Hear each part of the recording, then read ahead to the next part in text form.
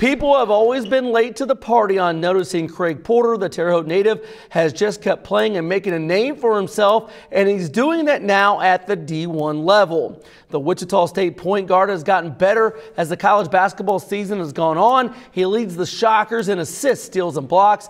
The former Terre Haute South and VU star has even picked up a scoring lately. He was so good in Wichita State's double overtime loss Sunday against 14th ranked Houston that he drew high praise from Cougars head coach Kelvin Sampson, who's won over 600 games in his career. I don't know if he has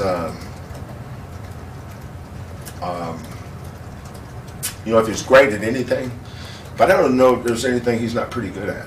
That's what I like about it. Just makes all the plays. I was impressed with him.